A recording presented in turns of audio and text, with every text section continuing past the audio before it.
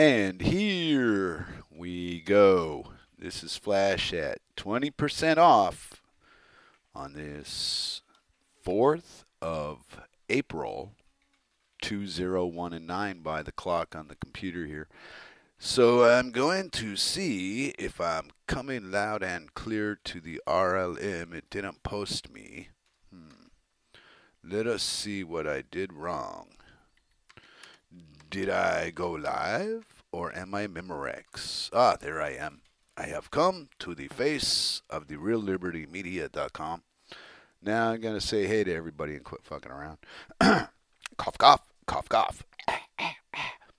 Hey, everybody at Real Liberty Media, especially the Grim Nerd, the Nazi that runs the entire shebang. He has total control. Anyway, just having a giggle with you. Cirque started it. Blame her. It's her fault. Anyway, I'm going to say hi to the bots and the bodies in the RealLibertyMedia.com chat, the headquarters of all our insane radio podcasts and other things that we do on this site. There's plenty to do on it, I'll tell you that. Anyway, we have at the top of the list here Barman, Cowboy Tech, KCT, Grimnir, Moose Girl, who is probably at work slaving for the man. And then we got Ms. Kate, brackets DC, Anti-Asmo, Chelsea, Ibidon, C, Java Doctor 2, Master Brow. I thought he went to work too. What is this? Everybody's leaving their stuff running. Hey, Vinny Pondergander, Rain, Rob Works, Romes, Vanna White, Vin E, Weather Dork, Zbeth Z, Phantom, and well then, Beetle. Circle, hello honey, Colfax, 101, Cyborg, Noodle, Dakota, me, Frumpy 2, Gromit, Java Doctor underscore, J's, Nines, J's, Kozu, Karl Marx, the new bot, Kiss, Pone Sauce, Sock Puppet, and Salamo.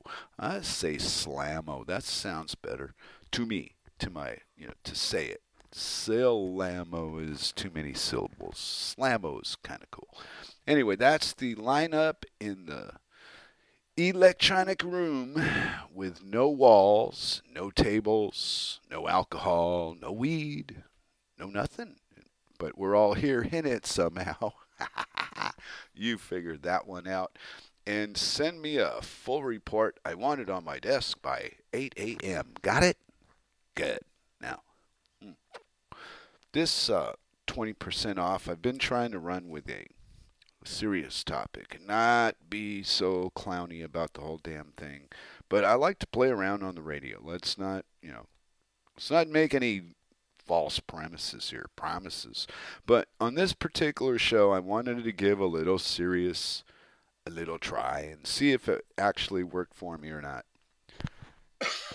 Now, I got a thumbs up from the wife for doing it, so I'm going to continue what I've been doing and see where it goes. But the theme of the series I'm doing, I don't know how long I'm going to go on with this, so I might stop it tonight and start something new next week.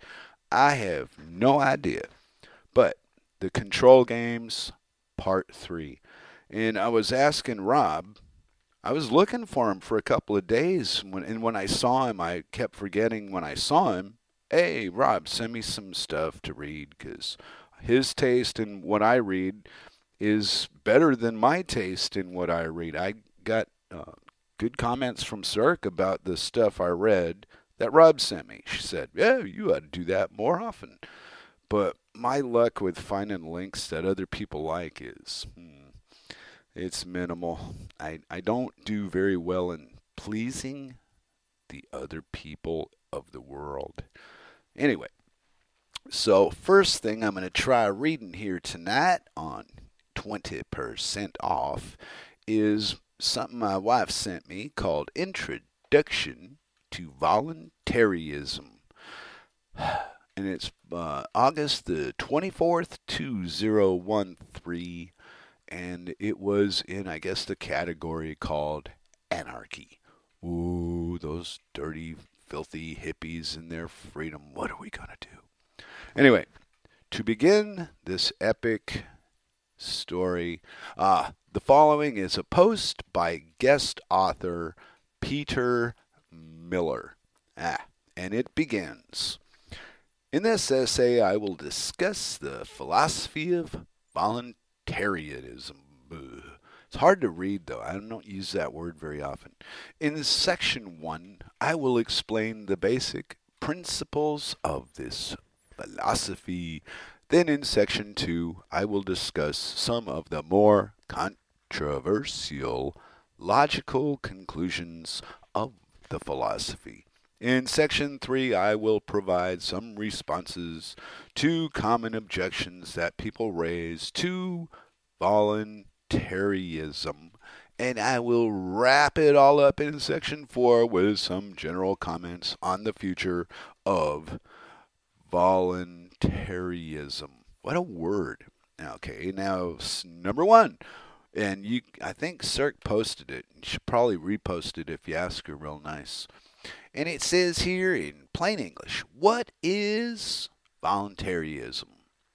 Conceptually, voluntarism is a very simple moral philosophy. It is the basic proposition that all human interaction should be directly consensual.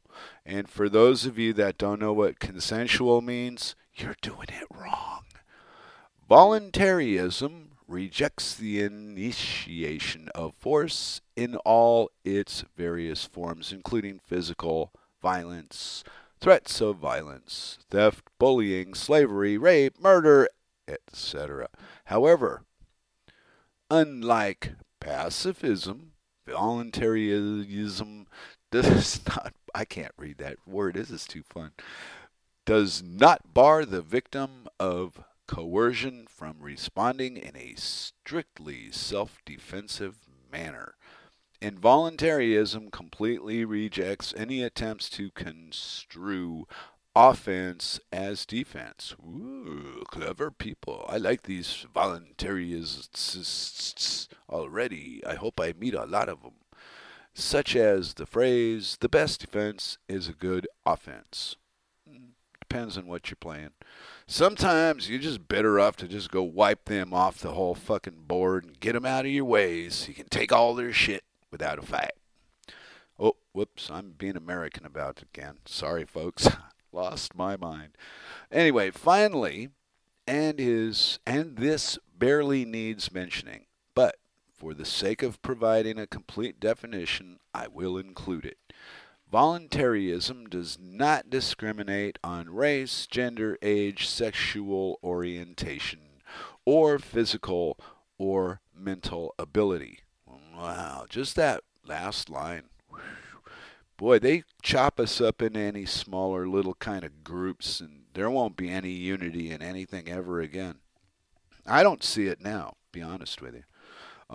Outside of a small place. If you're in a big place, nah. You're just going to be scrapping it out for supremacy because somebody's better than the other guy. That's how it works. They keep us pitted against each other, so we'll constantly be in that little fear. You know, I've talked about the wavelengths that I discovered on the interwebs one time, a couple years ago. And it describes the wavelength of fear as being thin and narrow, and it traps you. There's no room in there to grow, so you're stuck in this like a little tube. And that's the fear one. Now the love one is wide and vast, and you can do a lot of stuff inside that wavelength.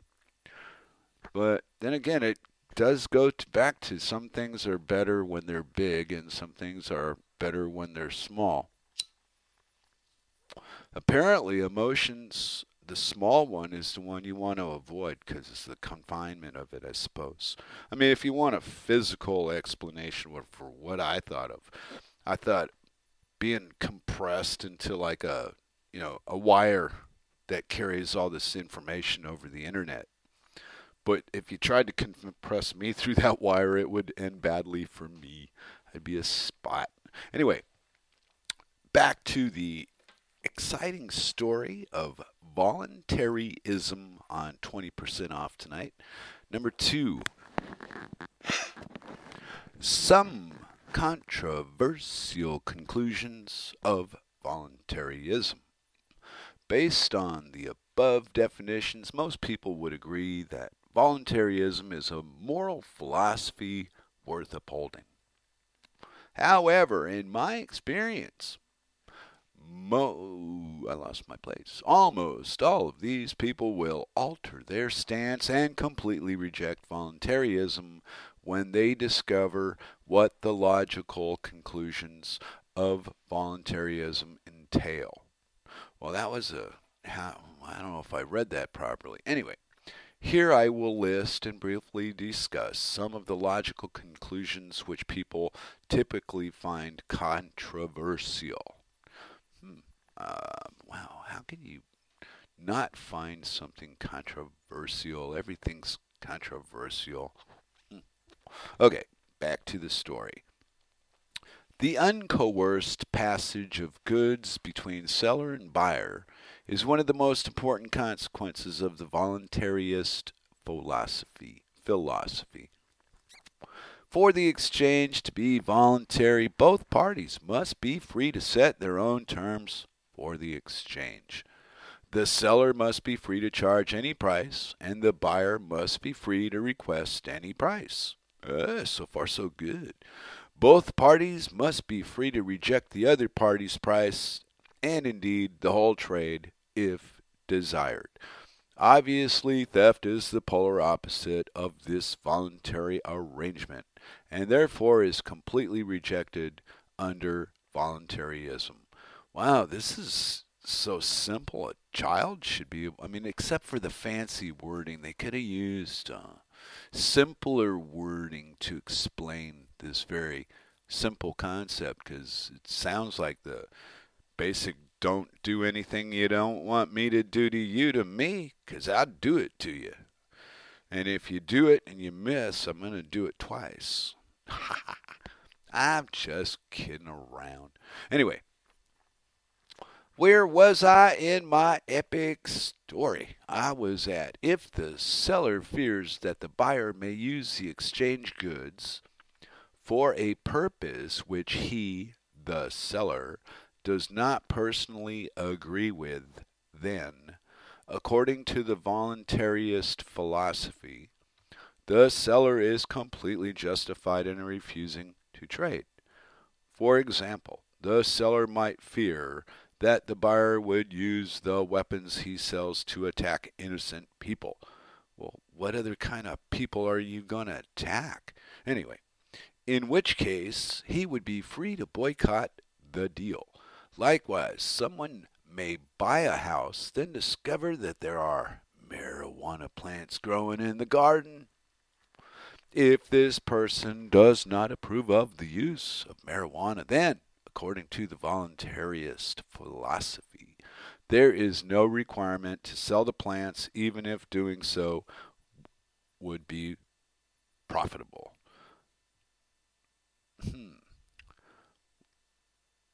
Okay, no requirement. Yeah, see that freedom thing. Really, well, the way this is written is just, I don't know, a little confusing to me out loud. This is probably one of those things I should have read first, but I never do. I just read a headline and think, well, let's find out what this crazy stuff's about. And unfortunately, see how far this goes on. It looks like it's a lengthy little thing. It's given me a million ideas. But I don't know if it's translating very well to the, 20% crowd that I usually hang in. Most of these people know this, the anarchy thing inside out, and the 3 that don't, they're not interested. So I'm preaching to the choir, and unless somebody picks up the show that's never heard it before, then you're in for a surprise. I don't know. But we're oddly uncomfortable with the story because of the simplicity of the idea, but the complication of the way they wrote it. So I'm gonna try to read some more onto this. It's definitely worth knowing. If you don't already know it, you should know it. And if you don't already know it, I don't know how you could have missed this in life, because life is so obviously much easier to get through if you're not held hostage against your will and forced to do shit. You know, if I had ever thought in my business dealings in life that I was threatened or held hostage or being treated like shit, I would walk. There was no way. I wouldn't even get involved with people that I didn't feel comfortable around. What was the point? There's plenty of businesses in this world to deal with. There's a never ending dollar to be chased out in the streets of the world. So, anyway, let me try to continue with this story and see if it doesn't rattle my brain. Voluntaryism supports the acquisition of any weapon for defensive purposes and denies the legitimacy of a third party to interfere in a trade of such goods. See, weapons, I'm not real big on all this weapon shit. And then, no, but then they'll attack us and we'll be defenseless. Right, well, you get what you pay for. Ownership and use of drugs, and it says alcohol, caffeine, tobacco, heroin, for example, are, I don't know how they can put tobacco and heroin in the same sentence. I mean, wow. One kills you slowly, and the other one is not fucking around about time. It'll take you out in a heartbeat. But they're comparing these kind of addictions together like they're two of a kind, and they're truly not. Like alcohol or caffeine. They're all bad for you, but depending on the amount you use and under what situation you're dealing with and all this other variable shit, you can survive all that stuff. So, I don't know. I get a little tiffed when they make things seem to me that that's more than it should be. It's not the same. Anyway, I'll start the sentence over because I got on a tyrant about that one. Ownership and use of drugs are unrelated to coercion and is therefore fully permissible under the voluntarist philosophy. Therefore, voluntarism does not permit a third party to interfere against the wishes of the buyer and seller in drug trades. Wow. See, it sounds like you're opening up a can of worms, but in the long run, if both parties aren't being dishonest, then maybe both parties aren't being dishonest, and something like this would work better. But what we've got, what things turned into, is backdoor deals, and let's tell them this, but do that, and on we go. We'll just tell them it's good for their teeth. They don't know how to read. They won't figure this out for 30 or 40 years. And by that point, we'll all be dead anyway. Who gives a shit? And that's how society works. They poison you with one thing, and by the time you figured it out, you go back looking for the fuckers that did it. Oh, they're dead. So now what? You can't do nothing about it. You just challenge the next piece of shit problem that they threw at you. And here, the first word. Back to the story. Taxes are a form of involuntary exchange and are synonymous with theft. Now you're talking. Without the initiation of force, taxes would cease to exist. Taxes are not subject to voluntary negotiation between buyer and seller, but rather they consist of a third party forcefully intervening in a transaction to extract an arbitrary amount. Wow. As this is one of the hardest concepts for newcomers to voluntaryism to understand, I will devote a large portion of the Section 3 to responding to common objections to the claim that taxation is theft. And I'll tell you, that's a staple around the RLM chat. I'm going to break to the chat for a minute here and give my brain a second to catch up. Because the story's getting better now. I was a little worried. I was reading it, and I wasn't following it along as well as I felt I should. Now I must have hit something I like to read about, because now I'm in second gear. Anyway, I was just checking. The chatty room is quiet, but it's 2 o'clock. Let's see, I start this at 2 o'clock on the East Coast. So there's probably nobody around this time of day. People are busy trying to live and get shit done. Anyway, back to this strange little link that my wife sent me for something to read on. 20% off tonight. Freedom bombs, as was briefly mentioned in the first definitions section. Voluntarism can be distinguished from pacifism in that, these ism words are killing me, in that voluntarism permits self-defense while pacifism does not. Wow, that's just lamism.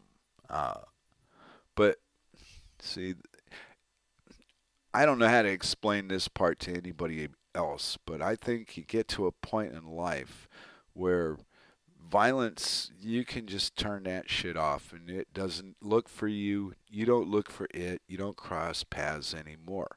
But there are kind of rules to it. You have to be sensible and not expect to be able to walk down the middle of the street at 6 o'clock at night, not get hit by a car with your hand over your eyes.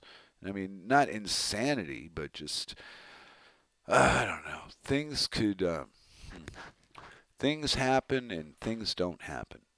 But I think deep down inside of us, we draw the experiences we get from what we know. And we're looking for these things, and that's what we find because that's what we're looking for. So as I got older, I think I sharpened my ability to find something in life. And it wasn't so chaotic and happenstance, but for a lot of years I enjoyed the chaotic and the happenstance. Now, not so much. But I'm still a voluntarist, anarchist scum. I don't want to abide by the rules of commerce. It's not the rules of society that bother me, and it's common sense. Be nice to people. Don't attack strangers with baseball bats for the trying to make $5. Stupid things don't belong in your daily life. You don't need to be reminded what they are. But I think that the society amongst which we live has found a way. Annabelle, hold on a second here. My dog's having a moment in the sun. Anyway, thank you for your patience. I'll get back. She threw me off. So I'm going to get back to this link. This has been kind of cool. Okay, now I found out where I was. However, initiating an attack, regardless of the intended purpose of that attack, runs directly against the voluntarist philosophy. For example, if there is a strong suspicion, see, this is kind of the shit I don't like.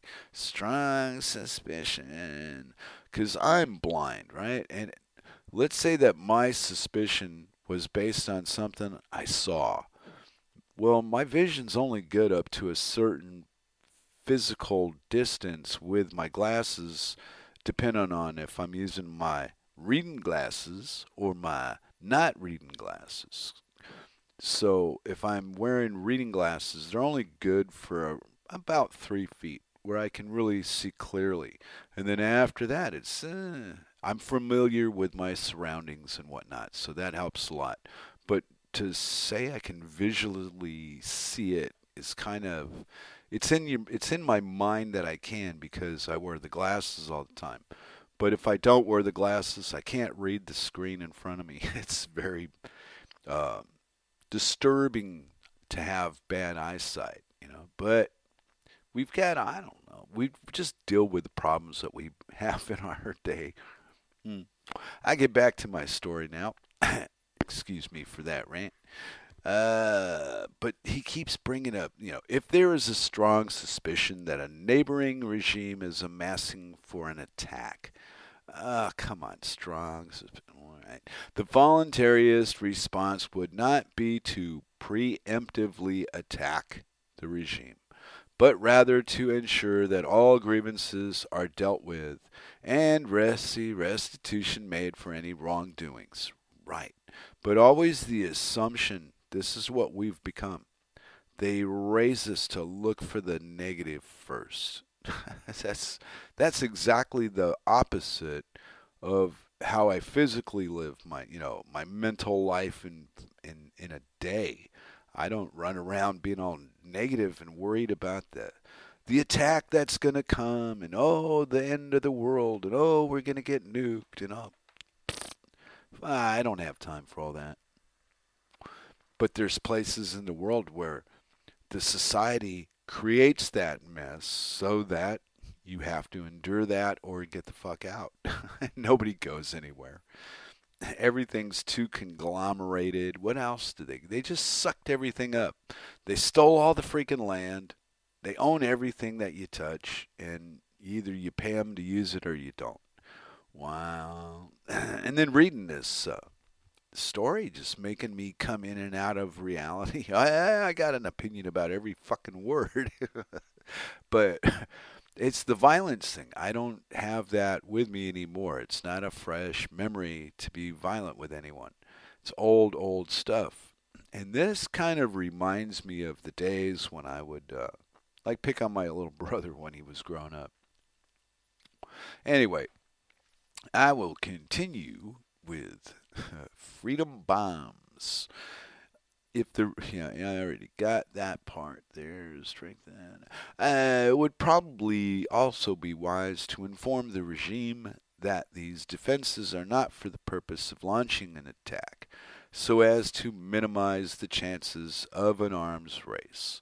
Well, see, it's all that mumbo jumbo talk thrown in with a really good idea, like if you're being forced to do something, it's not good. Don't do this. But that's not the message. To me, the message is be aware, be worried, be paranoid of the attack is coming, because everybody saw how Waco ended. And the people that didn't survive it didn't probably do so good. I mean, not by my standards anyway. And all that over a couple of guns. I mean, just think about it. Just a couple of guns started all that shit between some religionators and the government. And I can't really see the difference between the two. I think government is just as far-fetched of a control game as religion is. And it all comes through with all this regulation and this and that. Little kids can't open a lemonade stand and make a buck in their damn street because some moron is worried about getting poisoned by the neighbor's kid. Okay. I mean, wow. If that's the best we can do. So anyhow, what I guess I don't live in a society that works that way. Their commerce is pretty much regulated and controlled by the government, but there's not a lot of freelancing out in the public eye. People that are doing like lemonade stands. I haven't seen anything like that so far. But give me a second here. But wow, this story tonight just got my mind all rattled and rolling all over the place. But then I guess I'm reading how I interpret the story, and I see the good and the bad in the story because they're using really negative ideas to prove that you don't need violence. Well, I don't think that works to people either. I don't know what it would take for somebody to wake up to the reality that violence is a choice that you make. It's not. Well, of course, now with enforcement, you're forced into making that choice. See, so uh, I don't think. I don't think defending yourself is any less violent because if I'm defending myself, I'm going to try to fuck you up. That's what I remember trying to do. I just don't run into those situations, but if I should, I'm not the flight kind of fucker. I want to walk away from this, not run away. So let's see what happens. And no, I can't count it's been so long since those days. But reading this stuff brings all that defense and fighting and winning and holding your ground and boo doo boo blah blah. Just a bunch of shit in the long. See, so what I figured out for myself later on in life was that I was just raised with the wrong information. What I needed as an artist, I did not learn until I was an adult, I don't think. And I think I learned some things along the way that helped, but not much that was useful when I became an artist. It was like, oh, I see. You just got to be old enough to cash a check. Anyway, I'll get back to my story, but I wanted to interject I guess my personal input because that's when I read it on a program I'm doing, I would assume that the person listening might just consider for a moment that I'm pitching the link. And I felt that, well, some of the stuff sets right with me and some of it doesn't. Then I don't know what the chat rooms. I don't think anybody's with me today. We had a quiet chat room. Oh no, Woody's in there and Grimner and a couple of the bots are playing around. So there's something going on. But I will get back to my epic tale on voluntaryism. As you will probably have noticed from the above conclusions, the main opponent of voluntarism is government. Oh boy, this may come as a shock to those who considered the definition of voluntarism given in the first section to be a good definition of morality. There's no such thing. If voluntarism is synonymous with morality, then the opposite of voluntarism must also be the opposite of morality, which makes government inherently immoral. Wow, it's a nice story. I'm having fun reading this shit, but my mind goes probably way different places than other people. Anyway, to continue with my epic saga this evening on 20% off, this is not to say that all the things that government does are necessarily immoral, but rather that the manner in which these things are done is immoral. Well, there's a quote. I'd quote that one, Grimner. For example, providing welfare for the disabled would seem to be a very moral activity, and this is indeed something which governments do. However, the manner by which the welfare money is obtained to give to the disabled is of vital importance.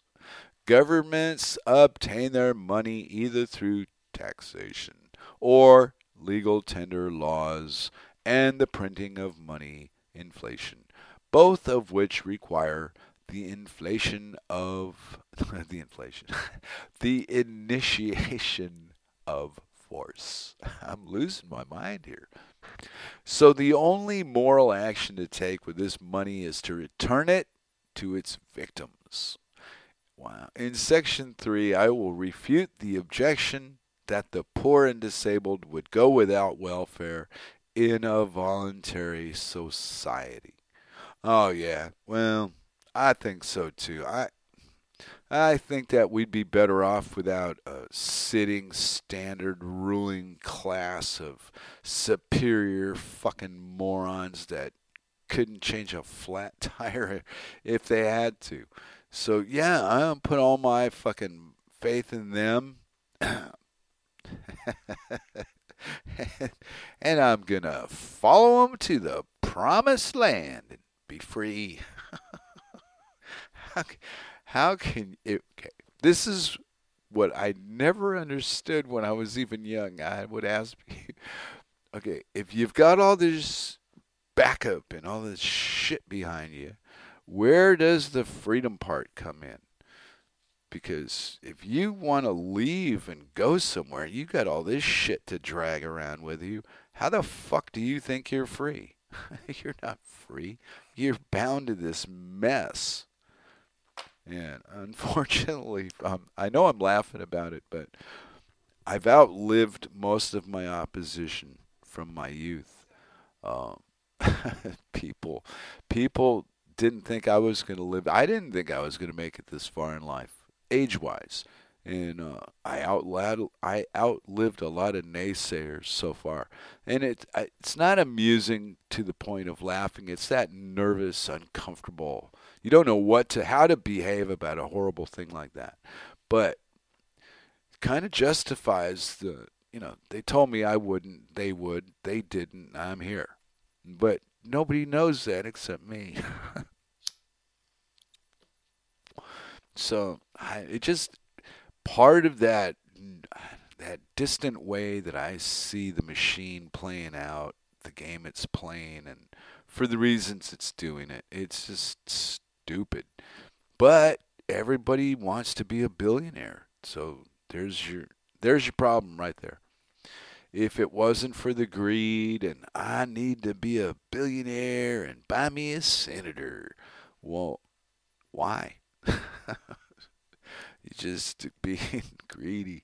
Okay, back to the story. I know I shouldn't laugh when I'm doing a serious thing, but I'm telling you, it's that nervous. I don't know what to do with myself with the way my mind is reading this information. Back to the story. It also bears mentioning here that anarchy can mean different things to different people. No, it can't. Some people associate anarchy with chaos. That's because they're taught the wrong thing. Indeed, this is a typical usage of the word, while others associate anarchy with a lack of private property, communism. No, wrong again. However, when I say anarchy in this essay, I simply mean no government. This does not mean no rules, but rather no involuntary rulers. Voluntarism, of course, permits people to voluntarily subjugate themselves to rulers. For example, a personal trainer. Oh, come on, animal. I got my cat going crazy next to me, probably hairballing or something. Oh, what a night. A personal trainer is a form of ruler, and so can be an employer. However, it is the rulers who have not been appointed in a directly consensual manner who are legitimate under voluntarism. Yeah, but see then, what do you do with the guy that's not part of your voluntary society? That's an invader. See, no matter what we have, we've been trained and taught and fueled and informed so that we will not trust the other guy. That's the last thing you want to do, is be in a weak position against your enemy. And never forget, everybody's your enemy. You can't win. What are you, nuts? Well, that's the way I see this game anyway. Maybe you don't see it that way so much. Maybe you see it that way more. Who is to know? By this stage, you may be feeling fairly shocked. My guess is that you had never considered things such as drug prohibition, taxation, or mandatory conscription to be immoral, and unless you are in a tiny minority, I am fairly certain. Oh, my night's gone. Okay. I lost my place looking over at the animals. Let me find my. I know I said I am fairly certain that you have never considered anarchy to be moral. The sad fact is that the most powerful people in the world in which we live write laws which directly contravene the voluntarist philosophy. However, voluntarism is somewhat vindicated by the fact that the average person interacting with their friends or buying things at the shops or just going about their everyday life is already acting according to the voluntarist philosophy. Yeah, I think that big plus where I'm at is the lack of the enforcement. I haven't seen a cop in probably 6 months. It's been a long damn time. And when I was at the bar drinking, the bartender was commenting about, well, the bikers take care of this shit. Whatever this shit was, I wasn't completely involved in the conversation and just kind of overheard that bit. And wow, okay. But as a result of not having enforcement, you're going to find, what would you call it? Not renegades, but, like the guys that went down to Bundy and they were armed and they were ready to fight. They just didn't want to, but they were there. Well, that's what these biker clubs do. You know, they don't want to take care of anybody, but they will if they have to. And that's the price everybody in this area, I think, pays for the privilege of being free of the uniforms and the badges as much as we are. And it's so crime free up this way that months can go by without even seeing police presence.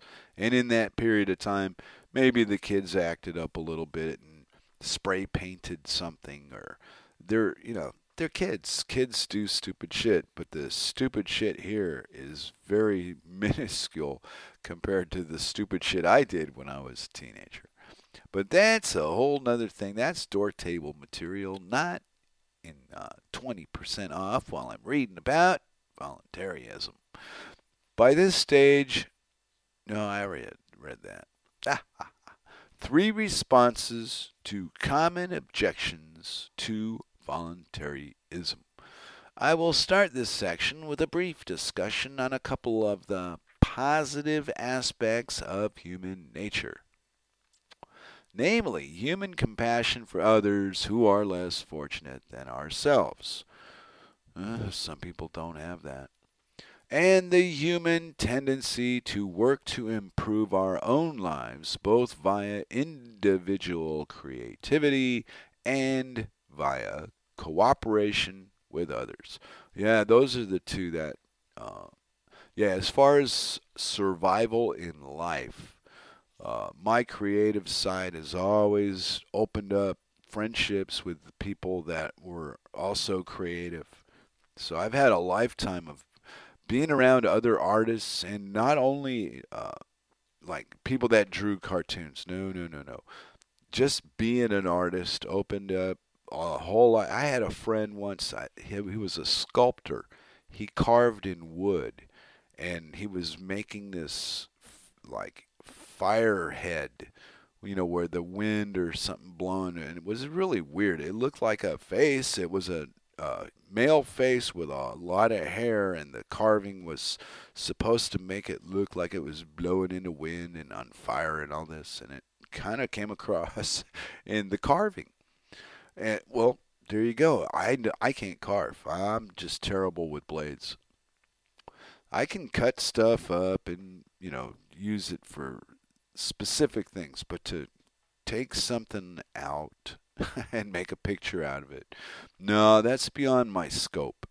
But I've got the ability to appreciate it when I see other people do, creative things like that. And for whatever reason in my life, I've just always been around people that did artwork. And they say water seeks its own level. So, let's get back to the story, and I'll quit bragging about my wonderful life.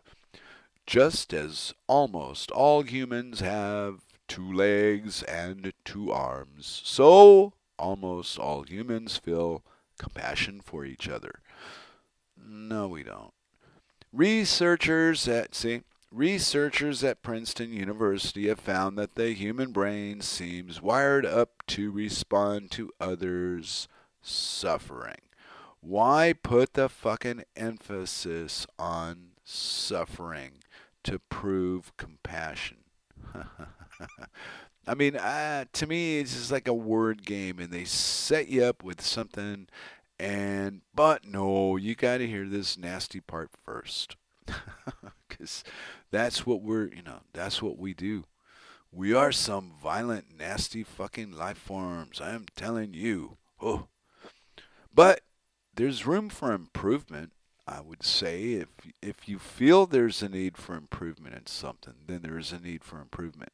Now, if you're like some mongoloid and you're out there beating people with baseball bats and gets you off and you like that shit, well, you're not listening to this program. It's making fun of the cops. Being a smart ass on 20% off. Okay, back to the story. They found that helping others triggers activity in the caudate nucleus. I'm not sure. I've never read that before. And anterior cingulate. Okay. Portions of the brain that turn on what people receive rewards or experience pleasure. Whoa. I must have that going on like 80% of the time then. Because, I mean, even putting my puzzle together gives me a sense of satisfaction. When I beat my little kiddie games on the internet I'm hooked on and I play them every day, I get a sense of satisfaction when I figure out how to beat that stupid game. Go figure. And it's the same thing with everything. A cup of coffee, a glass of tea, a cigarette, whatever whatever prop I'm using for the next high works. And most of it's all in my head anyway. So at least I am not thinking that it's, that invisible guy in the sky watching over me, because I'm going to be one of his favorites someday and sit at his feet and wash his toenails. I don't believe in all that stuff. But what I do believe is whatever we are, it's very freaking complicated. Human beings are not simple to explain. But we keep trying. Oh, we know everything. We're going to explain the solar system and the universe and the blah, blah, blah. You can't even explain yourself. You can't tell me what you're mad at me for. You're just mad. Whoever, at the time, if that was appropriate. And the other person really doesn't know. And they think they know. And if you ask them that at the time, they'll just get more angry at you. But if you ask them that same question a week later, you remember Tuesday when you're all mad at me? You remember what that was all about? And then your other partner will go, no, because it's over. It's gone. It doesn't matter. It mattered at that time. When, right, honey? When we're disagreeing? Yeah, like when I give her shit about the globe. She doesn't yell at me about it or anything, but I can see that eyeball rolling. She doesn't know if I'm just. Nobody knows what to make of me about this globe thing. And I just tell them the same old thing. I don't really know. Do you really know? If you really know, why is what you know not proof enough to prove to me so I can go, hey, I know. Not I think I know. Back to the story. I was picking on my poor little wife for just a moment. Um, let's see. This is a rather remarkable finding. Helping others brings the same pleasure we get from the gratification of personal desire. Ooh. While it may be rare for someone to devote their entire life solely to helping others, it is not rare for a large number of people to devote a much smaller amount of effort to helping their fellow man. 1,000 people donating their time and effort for merely an hour each week have a far greater effect than a single Mother Teresa diligently devoting every hour of her life to the same cause. Well, I'm not a Mother Teresa fan. Do a little research on that one. Oh, the things that you find out you were lied to about as an adult when when you were a child. They told you all these stories, make believe shit. And then one day, there you are, you're a grown man, and you look and you go, hey, wait a minute, this isn't what they told me in 1970. Let's see what this says. and well, and the reason I keep harping on that is when I compare the results to the two stories, it fits one story, but it doesn't fit both of them. So, is that, my interpretation, or is that what everybody, of course, everybody sees everything I see the same way I see it. I'm special. Anyway, another positive aspect of human nature is the human tendency to work to work to improve one's own life. In its most basic form, this trait is essential for human survival. Examples include working to feed oneself, clothe oneself, and shelter oneself from harsh environments. See, include working to, because to exist in the world, we are expected to work. Right. Not create or uh, be a part of, but to compete for the fucking very nature of existence. You got to go out there and fight other people to get a job. And then you got to perform at this job so that the guy that you work for doesn't fire your ass and replace you with somebody else. So, well, and when I was young doing these things, I don't think I was so much aware in my teens and my 20s about the dynamics of being a debt slave. I knew that whatever it was, I didn't call it that. I was just antisocial in the. I don't want to grow up like you guys all did. No, no, no, no. I'm going to do something different. And whatever the hell it was, I did something different. It wasn't popular. It wasn't taken well by a lot of people. But I did what I wanted to do. So the living to be free will cost you everything you've got to be free. So at some point in freedom, you've got to either, well, to not be free is is to be where I'm at now. You belong in something with others or in a marriage, whatever it would involve other people, maybe your family. I don't get along good with what family I have left, so I'm a difficult personality, but I'm more of a voluntarist than I am a victim of the system, because I learned a lot of tricks along the way to avoid the punishment of the man. Because coming out of the hippie days, I was younger, but because I played along as though I was a little older, people they didn't question it. They'd say, "Well, what are you, about 14, 15?" And I said, "Yeah, just turned 14. How'd you know?" I was 12. But because of the associating with smarter people and older kids all that time, I fit right in. It was the strength. I don't know. I never had a peers. I had a best friend for a long time, but he was not. I guess the reason we were best friends was because we were so free of everything else. But me and him were very different. Uh, he was like, it was like the Odd Couple. I was Felix and he was Oscar. And Joe, that's just the way he rolled. Even when we got old enough to have cars, his car was a mess. My car, whatever it was at least neat and clean. Yeah, but not Joe. Joe didn't give a shit about the aesthetics and how things looked. He just wanted power. He wanted a fast machine that nobody would see coming, and that's what he got. But me, I'm way different than that. Anyhow, so now I'm going to get back to this epic story, and I keep interrupting it with my marijuana mind. Where did I leave off? Examples, I believe. Yes, examples include the development of the A combine.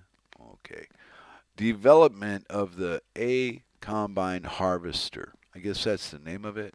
Or development of a. Somebody added a word. Which enables a single farmer to do the same amount of work previously requiring thousands of people. There you go. Planned obsolescence. Out the door with you, lazy lettuce pickers. We don't need you no more. Go live in a city and draw welfare.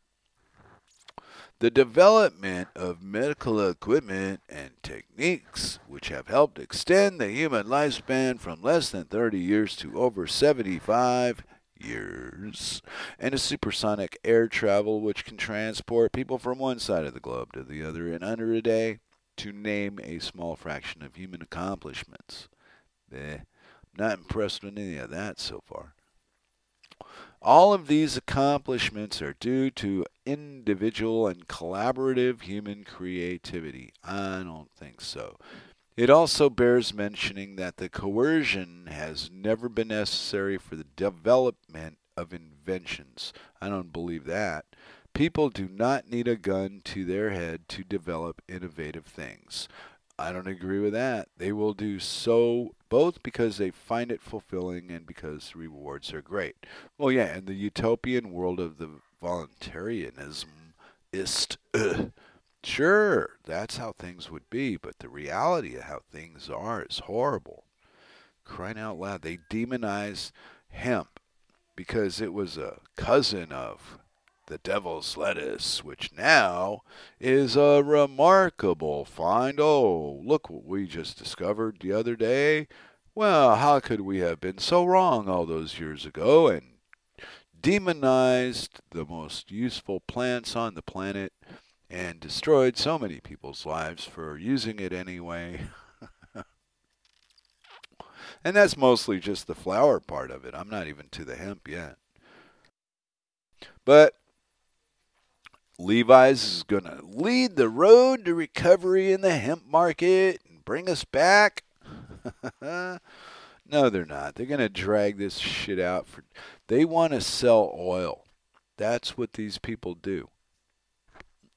I have never yet found anybody that completely agrees with this particular point of decision I've come to, is that everything that we physically do in life is based around oil and synthetics and shit and garbage that you couldn't sell it on a free market. So what we've got is the illusion of a free market. We've got something called a free market, but we're playing with fiat currency. We're living in psycho lands under psychotic people that are doing psychotic things, and it's getting worse instead of better. I don't remember mandated inoculations by the state when I was living in the States. I don't know where this mandated, people are in frenzies over a childhood disease like measles, right? But I think what we're forgetting or overlooking is the two generations. Well, yeah, 20 years is a generation. So the two generations that have passed since I was a child have been bullshitted, misled, lied to, TV'd, and vaccinated for their own good. And the outcome is worse than the outcome from my era. They say like one out of two adults 18 years old and up are on some kind of medication. I might be wrong on that, but I believe I read that. So if I'm going to go over to the chitter chatter room and maybe just mumble jumble through the rest of the show. I got an hour. I can do an hour standing on my head talking about my cat because that's the way I roll. 20% off. Poor Goober is so mad at me because I don't like him and his friend picking on people all the time. So I pick on them back. Oi, I'm sorry I opened up the chat now. If all I'm going to see is my worthy adversary slapping me around on the chitter chatter room. Come on over to the RLM. Get a name and jump in there and bash me upside the head with your words. It really doesn't work, but have fun. Until I get bored and I'm going to use the Iggy, but enjoy yourself. We all have our own opinions about such, this, that, and the other in life. And some people like to sell you pitch you their ideas about how things should be and what this should be and how that should be. And I've come to the decision that my 3-step plan to unfuck the world is guaranteed to work, and I can prove it. But sadly, the world we live in isn't ready for what I want to do yet. So, because of the world not being ready, I found a little pocket of the world where that kind of mentality already existed way before I ever got here.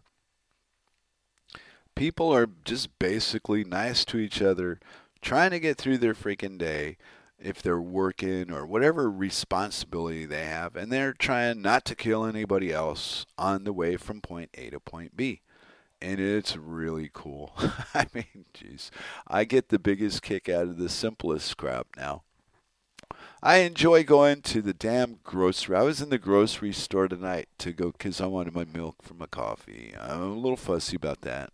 And then, I'll let it go, and then I forget and this, that, and the other. And I need to get 2 bags of coffee so that I don't forget because I'm getting old. And I get down to the store, if I don't have a list in my pocket, I forget what I went there for.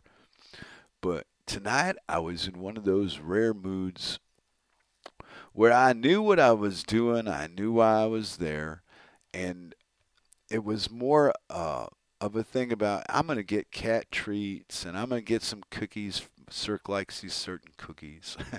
And I'm going to get the dog a bone. And it struck, it's kind of little things like that when I'm aware of other people enough to go do my little thing, that selfish thing about the milk for the coffee. I like fresh milk. I don't know, big obsession with that one.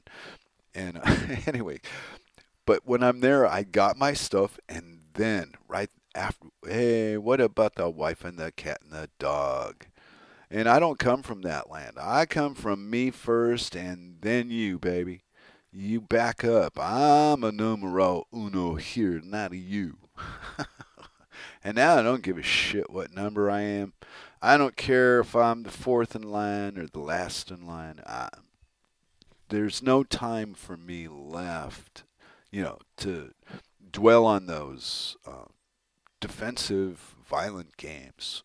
They're violent too. Mental shit can get nasty. Rob and Vinny got into it on Tuesday night, and I saw they came to terms and they're buddies again.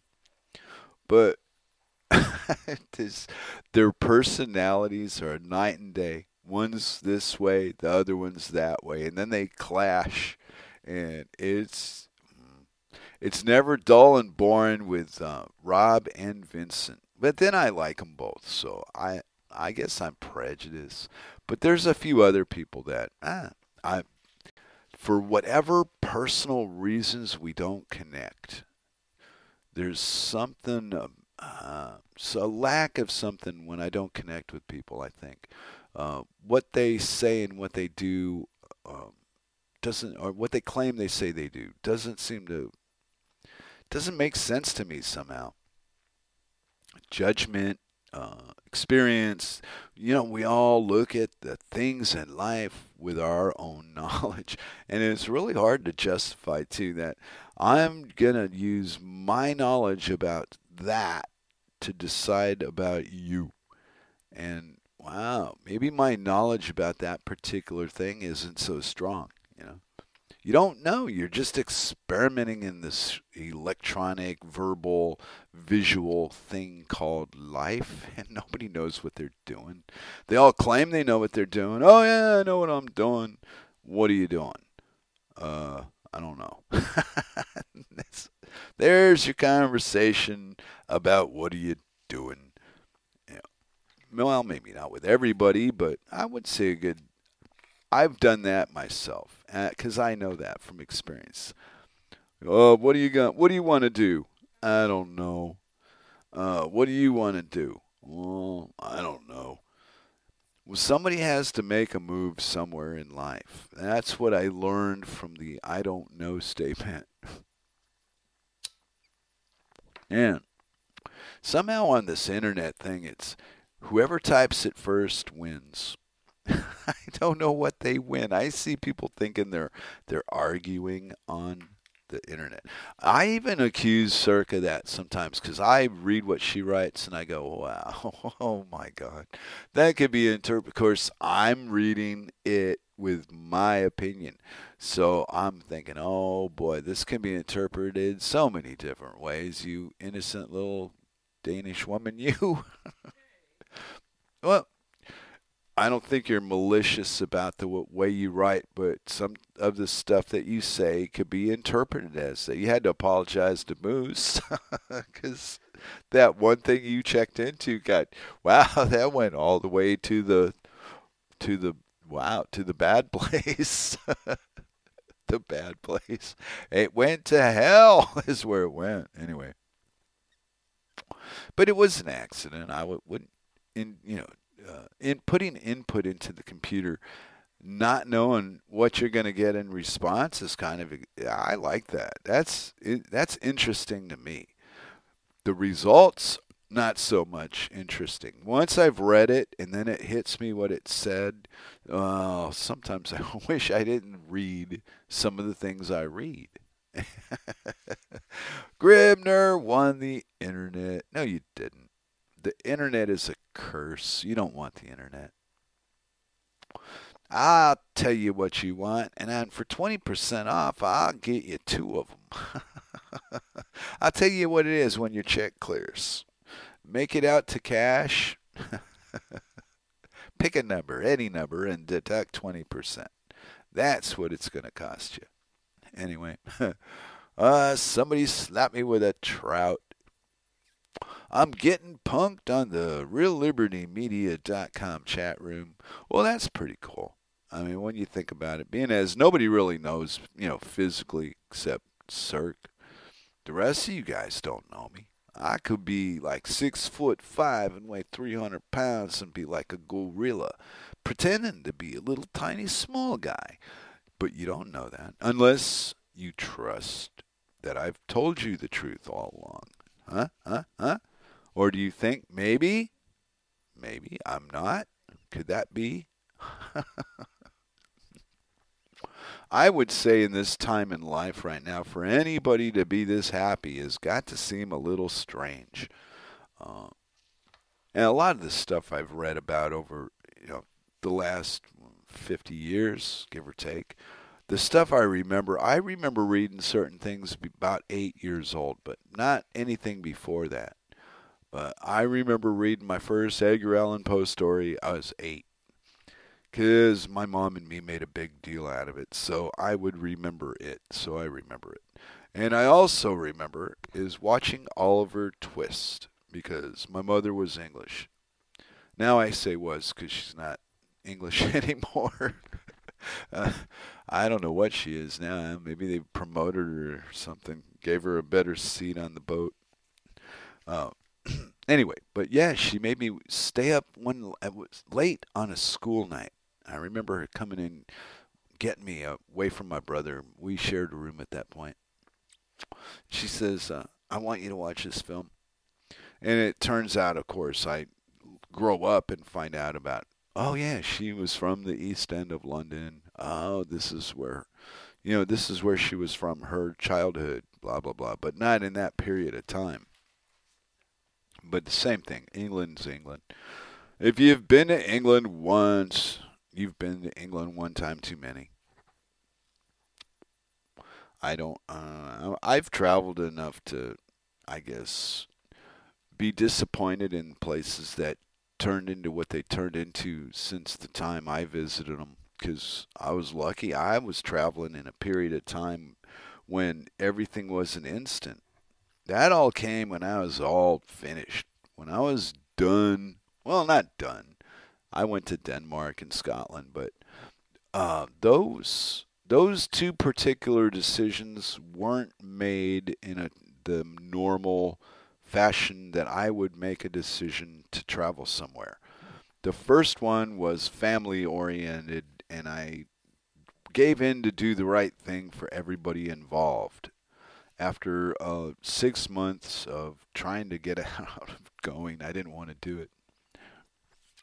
Then, after everything that I didn't want to see happened, then I ended up meeting Cirque. And now I see, how do you know what to do in life when you don't really know what life's bringing your way? It's a hard thing to explain. I don't know. I don't think I'm giving anybody advice. I'm just saying that I kept my eyes open and I paid attention to what people were saying, and this is what I've created as a result of thinking I'm following that line of idea. I met Grim on the RLM. Mary used to do radio, and I got a giggle out of calling her on her show. And the other people couldn't hear me, only she could hear me in her headphones, and I'd tell her some crazy jokes or whatever. And that turned into the Dork Table. Then the Dork Table was, for a long time, I had the jitters about doing radio alone. I have no memory of what that was about. It just drove me nuts to be on the radio without a script and some kind of direction. I got to know where I'm going. But it really kind of rubs me raw to do shit like that. I really like to just do what I want. It's like going for a walk. This is like a hilly, strange little neighborhood we live in. And I really prefer the flat land. I don't want to walk up and down hills anymore. I'm tired of all that crap. But other people in the family aren't. I'm just old. Good Lord, I made it this far. I don't want to risk falling down a fucking hill and breaking my fingers like Cirque did. I'm not crazy. Well, a little crazy, but not in that respect. I think my craziness is more verbal than physical. My ideas are outside of the box, but my physical behavior, that's all well within the confines of my government-protected freedoms, by God and country. Don't you know? Well, actually, I think that's just common sense. People share a common sense about how to behave in the physical world, certain things you don't say to people, uh, certain behaviors you don't exhibit. It's just common decency, common sense. And then I get onto the Real Liberty Media, and I meet a character on the chat room that makes a daily comment about going to a Starbucks to irritate people, and no links. And I figured, man, if this guy was really doing this, he'd be all over the damn YouTube. We'd find him on BitChute. He'd be overexposed like a, Creepy Joe. You can say Creepy Joe in Denmark, and people know you're talking about Joe Biden. Thank you, Internet. These freaks. They're running out of places to hide. Okay, and sure, the numbers that we have as far as people that are willing to accept the truth about our representatives, they're not representing us at all in any way, shape, or form.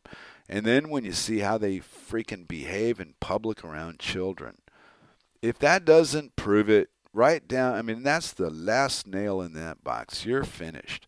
When you see a grown man like that behaving that way with young females, you just, I would just assume it would come clear to a person at that moment that that freak is in a position of fucking decision in matters of commerce and life. They're making decisions to bomb other lands, to get their oil.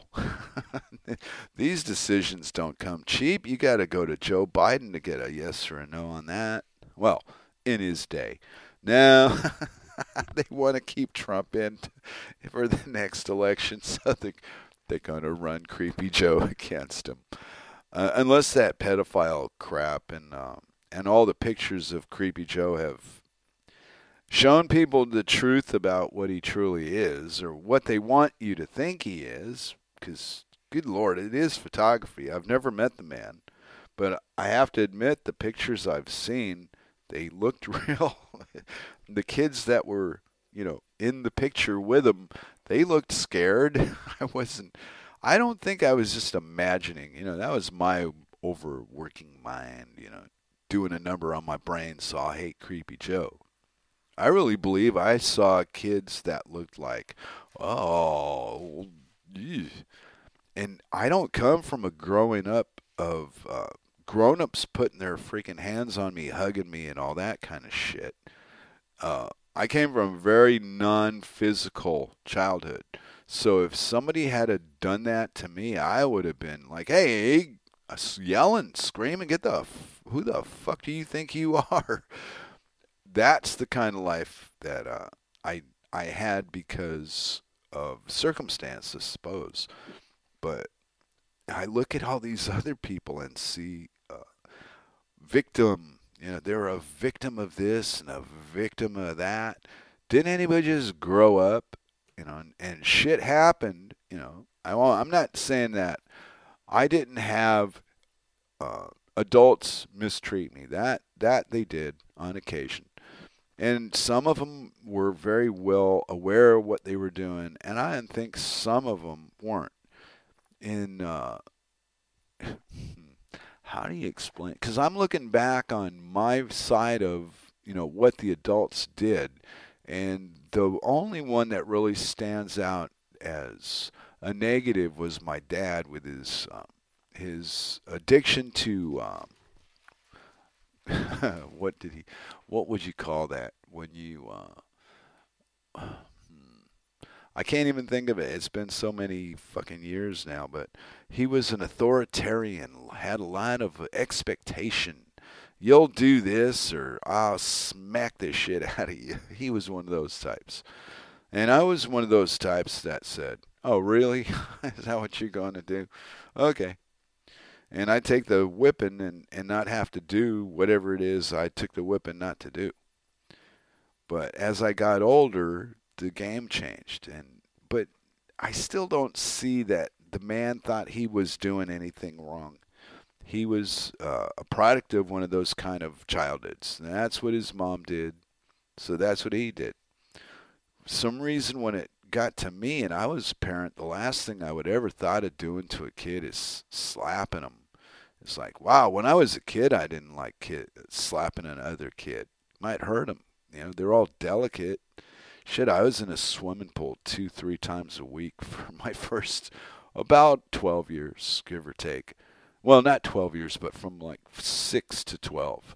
And then after that, it was a little bit less frequent. But I swam a lot, and I was always active and busy. So people didn't seem to, for being so little, I don't know. People never targeted me for a mark, somebody they're going to pick on or any of that. Then again, I had a little brother I could take care of for quite a few years, so if I could handle him, I could probably handle anybody else in the neighborhood. And then when that ended, I was about 16, and that might be the last physical fight I ever started. I was 16, and I started that one. I got into a fight later on in my 20s, but that wasn't my idea. That was somebody else in a bar. And it wasn't a fight. He'd come bum rushing me through the door and hit the back of my chair. But then again, I've told that story on the Doric table, but all these ideas and memories and victim of this and victim of that, and when I look at the results of so many different things, some part of me played a part in what happened. And being responsible for your end of whatever takes you out of being a victim. That's why I think with my dad, I was a victim because I didn't have a say in any of that for 12 years. So by the time I took control of that mentally and decided I was going to do what I wanted to do, I think I set a precedent because I didn't have a lot of peers in school. Kids at school didn't want to be around me. I was that kid that got out of jail. And it was in an innocent time when just the idea of being arrested was like, wow, you've been arrested? What the hell? It was a big thing. And then what it was over was so not real interesting. What'd you do? I ran away from home. That's it? Yep. Okay, you didn't get caught stealing anything or shooting any? Nope. Just ran away from home, and the adults caught me, and they decided I'm going back home, so I'm in jail now. that was my big jail story, and it was nothing. I mean, crying out loud. So I put myself in that position as a result of standing up to an adult at too young of an age. But I learned the lesson. It took me about a year of doing that to really understand, hey, if I don't stop this, these crazy people are going to keep locking me up for the summer. I was losing my summers to it at the second year of escaping the SAR. But anyhow, I think today that all these things that happened were lessons in some kind or another that brought me to this road of voluntaryism, in the long run, because the end explains the journey. You can't figure out where the journey's going to get where you're going. And I've always been one to say, I don't know where I'm going yet. I'm kind of hanging in. Something will come up. And then Cirque popped up, so now I know where I'm going. Right, honey? See, I got a yes to her out of her for that one. Yeah. Well, I don't know. I was reading the story that you sent me, and it was talking about compassion. Right? And it says that we all have a nature. Our nature is to be compassionate. And I think our nature's been kidnapped and replaced with competition and control and winning and being number one and being a billionaire and all this crap. It's just, I don't know. I guess just at my age, I don't see it as being a useful tool for society to operate. I see it to be a control mechanism to take advantage of the rest of us. And there's more people than me that don't require a billion anything, not even a million anything. So just holding that idea, there's enough debt out there right now. Why don't they just double down and fix everything? Go to hemp, fuck it, retool, whatever. Give people fuck them, feed them, do whatever you got to do. But it's we're doing this for promissory notes already. Why not just take it a step further and do it with hemp? Wonder what that would. And then remember the guy that made the carburetor that ran on water.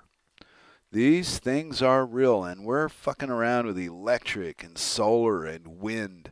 They've buried the answer so long ago. What, 40, 50 years ago now? What, 71, I think this was. Guy made a video about it too. Anyway, another one of those things that the government doesn't trust us with because we'll abuse it. It's not good for us. We need this oil to keep the Koch brothers in power. Where would we be without people like Rockefeller, Koch, good Lord, Cuomo?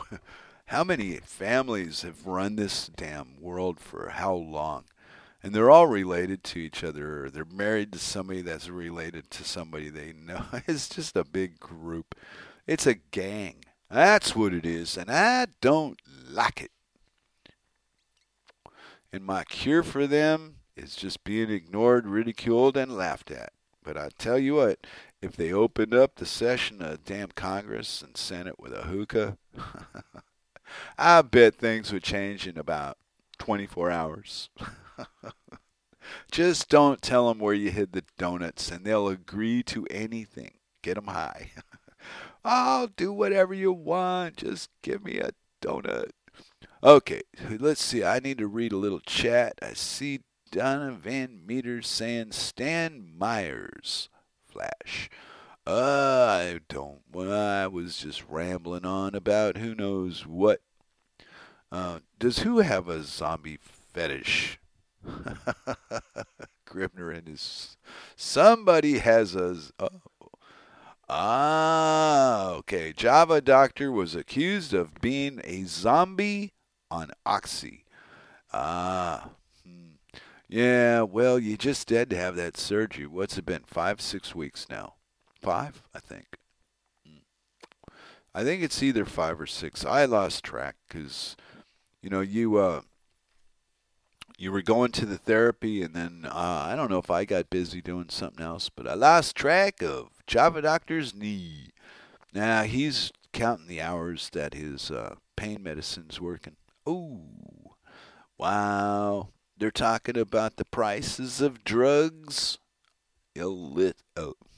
Ill-gotten drugs on the streets of the United States of America. Who would imagine a thing like that? Hey, you better thank that military for being over there in Afghanistan protecting your opioids, people. Man, if it wasn't for them, you guys would be paying through the... Wait a minute, you are paying through the nose. Well, if it wasn't for them, you wouldn't get any of this shit after they got you really connected to it. Then they cut the supply and watch you all kill each other. It's probably what they're planning. I wouldn't doubt it. And I know. I don't do the Fox and the CNN thing, but I do other stuff. And I learn my knowledge from the same fucking place you do. So, you got to remember they're giving us both the positive and the negative at the same time. And then they got these algorithm things they're using on the bigger sites to decide what to send you to go read like a good little slave. Yeah, that's what I understand of it. If I'm wrong, I'm sure somebody will tell me I'm insane on the RLM chat. Because we got a few RLMers having a good time talking about drugs. Because drugs are good for you. if you use them in small quantities over long periods of time. Depends on your definition of a drug, too. Because we live in this illegal world where, because of a word, a thing is against the law. A thing, not a crime, a thing, a plant. An unloaded gun is to an idiot, basically, is still a gun. No, I don't never hear anybody pissing and moaning about the bullets. The bullets just always seem to be left out of the communication. Oh, those damn guns. Oh, those damn gun owners. Not those damn bullets. They did it again. Somehow they magically got into that gun, and the gun got pointed at somebody, and boom, those damn bullets.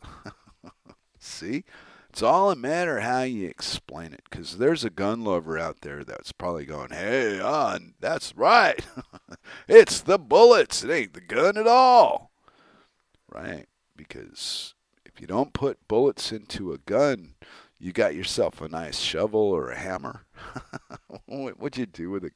If you didn't have bullets, what would you do with a gun? They're not real attractive. To me, I see people post all these guns, stacks, rooms filled with them, and they come in nice glass bookcases. And then I see the gun, and that doesn't do it for me. I must be one of those non-violent voluntarianists that tolerates the other guy's obsession for a sissy weapon like a gun. That must go over real good with the gun lovers, too. Because if you're defending yourself with it, you got to be in fear. So to be in fear, I don't think being in fear is a very manly position to take in this life. I mean, what are you afraid of? That fella might shoot me. So he might? What do you mean he might? Don't you see him pointing that gun at me? No, I don't. But I read about it constantly all my life. Newspapers to the internet.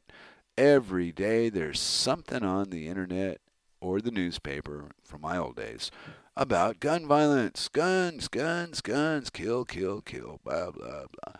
So I think it's not really the gun that matters. It's the daily pounding in your face about all the shit that people do with guns. And hell, try watching movies sometimes. I don't think I've seen a movie in 4 years that didn't have a gun in it. Or a TV show. There's always somewhere in it they sneak in like a cop or a bad guy, and everybody's got guns. I'm going to have to wonder about everybody now with their guns and be afraid. Fear, fear, fear, fear, fear. That's what we're good at. And we ain't got it mastered, though. Well, I don't know. I'm looking at my cat, right? He's just laying there, and if I move this towel that I have, he'll start fighting the towel. But he'll not grab my arm if I'm smart and I do it properly. You just got to stay far enough away from the cat so the cat doesn't hurt me in his playful attack back. Well, people aren't like that. People, I don't think you got to stay far enough away from them. That just gives them a better shot. I think the answer to gun violence is to get right close to your gun attacker and take his gun away from him. It sounds insane. I'm positive this sounds crazy. But to me, my experience with other people and guns, the further away I was from them, the better chance they had with me, not the closer. So you go into the gun, you go away from the knife, into the gun, away from the knife. The politicians, don't worry. They're there to help you. huh, Vinny? Vinny knows all about that. He's all about his name. He just walks in the room. It's my show now, everybody. Welcome to the Vinny Show. I'm just having a giggle. Anyway, I'm glad you and Rob Works got your little thing sorted out. You crazy RLMers and your disagreements about politics and such. Wonder what that's about. Mm-hmm. Anybody got any ideas about why we disagree on stupid things that don't matter? You know, the more I think about it, right, when I agree with you on the internet, it's the same as disagreeing with you on the internet. It doesn't have any balance, any value, any change. My mind is still made up about the topic, but what you say about that topic, is that supposed to really sway my thinking? Am I supposed to magically see the thing differently because somebody else agrees with it? You don't need to agree with the truth. And I feel that I'm dealing in my mind and with the way I speak about it anyhow, the best version of the truth there is available to me. You know, of course, we're going off memory and we're going off how I perceive the world, and that's not going to be the way you guys do. I think at the very best, some people, agree with something, but it doesn't really matter. And it says, why would you have a fear if you are properly armed? Flash somebody. Well, see, I'm not fearful without the arms. I mean, I go nuts when the cat wants to get out, and I have to unlock the door because the cat wants to go out, and he can't unlock the door. He needs me to do that. But it's my wife that locks the door. She's a city dweller. That's what she's done. She's lived alone, blah, blah, blah, blah, blah, in the city, blah, blah, blah. So have I, but locking the door, to me, if I was on the other side of that door and I wanted to get in, locking it is just an inconvenience that I can bypass. So to me, it doesn't serve any purpose. If whoever's on the other side of the door wants to get into it, they're going to. But that's me. And I've lived in some crazy places with doors, locks. The main part to get into the building had a buzzer to get in. Shit like that would just drive me insane. But I only did it in, I think, New York, San Francisco. I didn't live like that in Miami. I did more houses. I did a lot of house sitting. But I did live in a few apartment buildings, but Miami area was a lot different than that. And where I lived, they didn't have the locked, gated freaking front door so you could keep the bad guys out. I didn't have to do that until 86. Never even thought of living in a place where it was that crowded. I didn't go to New York until my 20s, mid-20s. And, geez, looking back at that, what a crazy town New York was. Wow. And now what it is today that's not the same place I lived in. I lived in Midtown Manhattan, and not in a real ritzy building. I was on 72nd Street off of 72nd Avenue. And it was an old building. And I paid nothing. It was like, oh, crying out loud, $40 a week. I think the guy wanted weekly instead of monthly. And me, it kind of worked out better that way because I didn't know from one week to the other what I was going to want to do. So I kind of enjoyed that freedom of having to live by the month. And before I knew it, though, man, there was work coming out of my ears. People were looking for me to work. And, but I was doing remodeling shit with small contractors that were working off the books. It was a fun time, and to live in a city like New York. But those days have come and gone, and now it's like, wow, what I've read about it. I haven't been there since the time I'm talking about. So you can't even compare it. What was there when I was there, most of that's all. The buildings are the same, but the mentality and the people have changed. It's not what it's not what it used to be. Where are you going, my dear? Ah, are we almost that time? I will be up as soon as I am done with my notes, honey. And me and the doctor are going to sit here and finish 20% off and ramble about nothing. I'll see you in a bit. Anyway, where to go with my rant tonight? I don't know. I think I get a giggle out of the gun line, and sure, but I don't know. You'd have to see where I live and how life is to really believe it. I'm sure that you guys got to think I'm talking out at the side of my neck, but now I don't feel threatened here about anything by anybody for any reason. And I didn't live an innocent life to, just wake up one day and go, "Hey, everybody's so wonderful." But I woke up one day and it just seemed like the people I was around were pretty damn wonderful all of a sudden. And there wasn't none of this. What I was used to didn't seem to follow me. So I want to blame it on Cirque. I think it's Cirque is put this kind of shine on me to help me get along with people better in real life than being a competitive winner takes all kind of guy. And in the world that I came from, you really couldn't survive financially if you didn't have a little bit of, what's the right word? I guess you had to be tough. There's times of plenty and there were times of looking. And I didn't have a plan, so I never knew what life was going to bring me financially, one way or the other, until I did it. And like I've told you before, I didn't want to get into debt to go out and do anything. So there was never any great large payoffs, just enough to survive and get through and maybe put a few bucks away for an emergency. But emergency, man, I don't know. What would you call an emergency?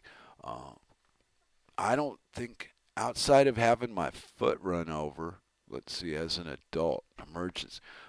Two hurricanes, an earthquake, and a accident with my foot getting run over because I was I was walking around a car that was parked in the walk across the walkway, and then for whatever reason didn't think. I guess I was listening to headphones or something, and I didn't look and stepped right under. It was just insane how well it worked, and I could have just screwed this guy's life over badly if I wanted to be a prick, but fortunately for me, and I'm not saying for him, fortunately for me, I decided to do the right thing and not be an idiot and try to make money off this mishap that I very well could have been responsible for it. I think I was.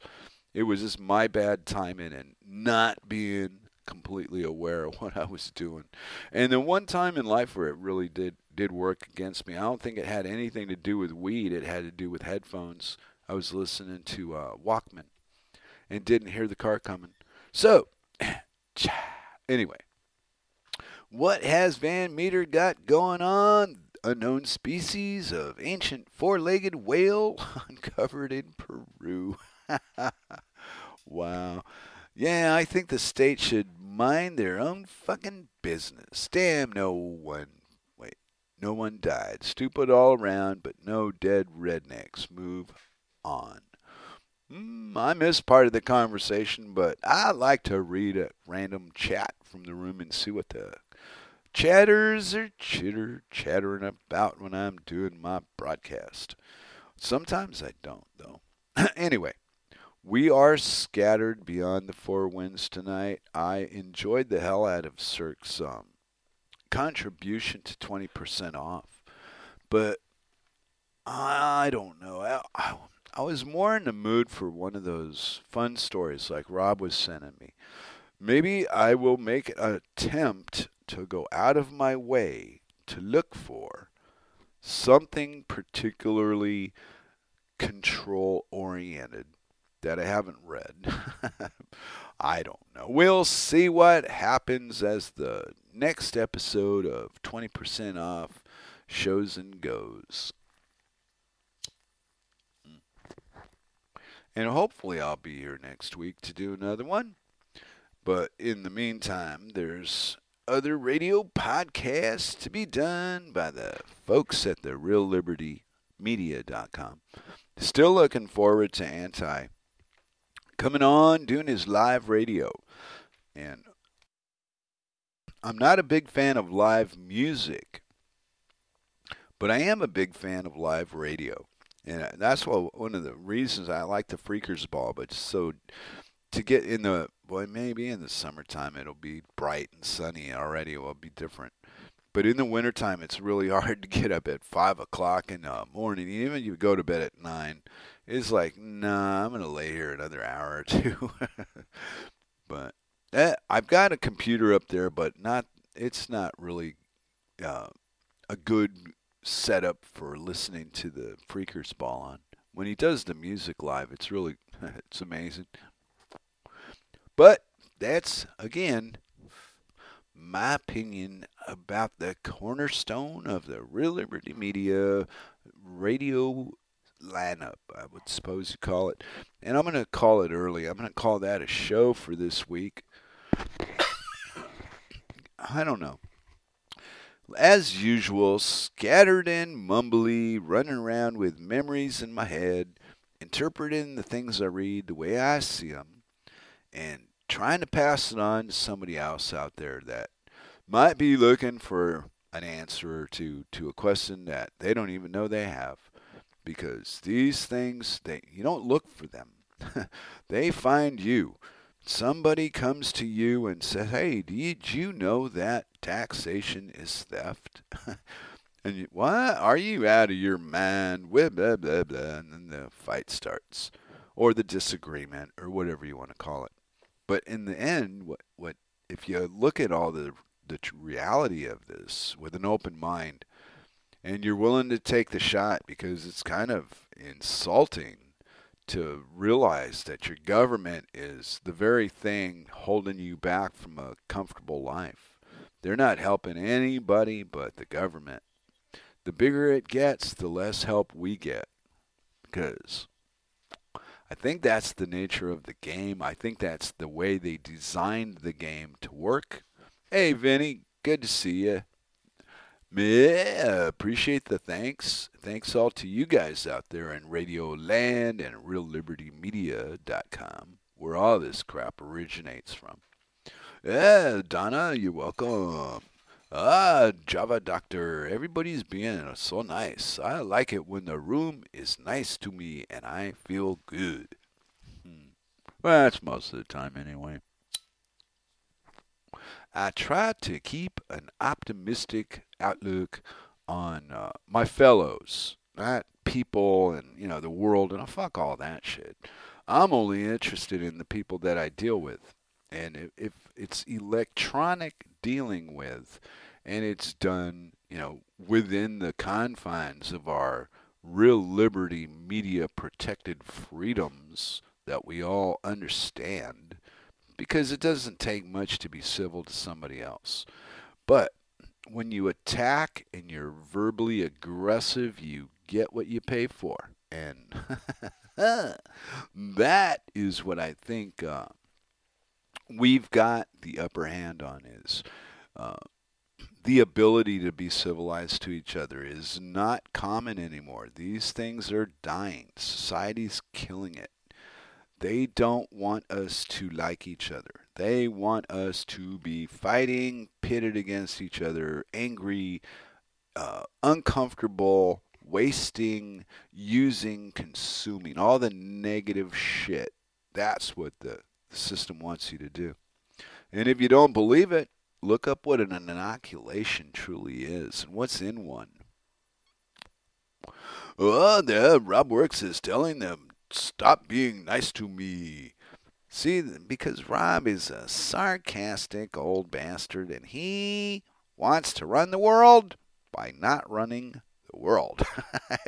My head is big enough already, says Rob Works. Ha ha ha ha. Well, maybe it is. Maybe it's not. And what difference does it make anyway? How big or how small or how smart or how not smart somebody may or may not be? That doesn't really matter. The things that matter in life already matter. And defining them, it's all in your mind. It's all an illusion.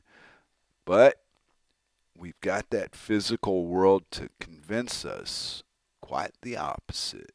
You can be tricked into believing anything the people in seats of decision feel like tricking you into believing, and it works. It's beautiful. It has followers in the RealLibertyMedia.com, and it has many people in the RealLibertyMedia.com that would tell the government and all its agents to go take a flying dump. Yet, the government still exists. Wonder why. I don't think it's a matter of consensus at this point, but it's what's going on, and we're told everybody wants it. I think if everybody wants it, they're getting what they're paying for, and you're using pretend money, so you're not getting nothing. Well, and the sooner you figure it out, the quicker we'll be able to get to the truth, whatever the truth may be, and do something about all this disappointment. So thanks a lot for hanging out on 20% off with my craziness tonight, because I was all over the board. Anyway, we've got coming up tomorrow, Vinny will be doing I guess it will be in a Pondergander podcast. Maybe called something else, but at this point, tomorrow at 1 o'clock on the East Coast, Vinny will be doing something on the radio from the past, but I'm not sure what he called it. I got confused. Then after that, 7 o'clock on the East Coast on Wednesday and Friday, you got Graham Z doing the Rocket Chair podcast. 11 o'clock Friday night, we got Moose Girl and Grimner on Freakers Ball. Then Saturday I come back. I may have a hostage. I may be solo on the dork table. I try to not know until it happens. It kind of makes it more interesting for me that way. And then Sunday morning we got Grimner comes on with the blues into the trivia game. And then at 3 o'clock on the West Coast, we've got Hal Anthony comes on behind the woodshed.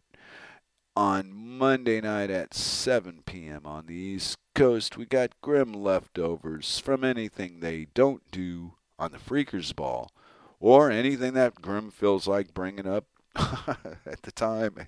He's proven to be quite unpredictable in his old age, people. You better start watching old Grimner. He says, I'm going to do leftovers, and then he decides to not do leftovers with no warning and no written consent from Major League Baseball.